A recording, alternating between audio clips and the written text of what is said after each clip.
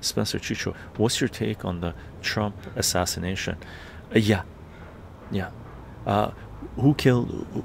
Who was one of the main architects of the assassination of JFK and RFK? Zionist Israel, Mossad.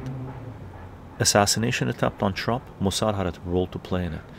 Here's the kicker: Mossad is telling Trump has Mossad advisors, and the Mossad advisors are telling him that Iran did it. Right?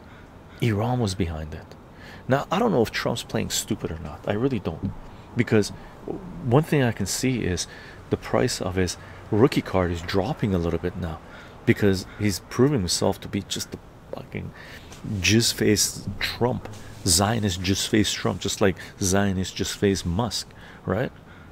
I don't know if Trump is playing a game and waiting to get into power to deal with the Zionists, but in my humble opinion, Zionist Mossad had a hand to play in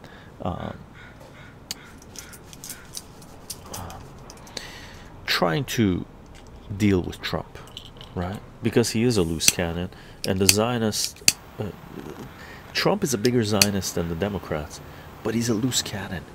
He likes business better than war, right? I don't think genocide sits well with him.